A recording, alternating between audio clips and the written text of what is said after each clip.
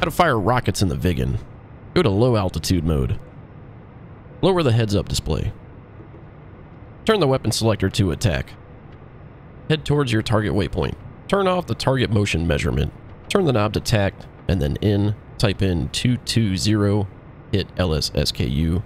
Go back to actual position and out. Put in the target QFE, although it is not required since we are using radar ranging. Switch to ANF mode. Perform your pop-up attack.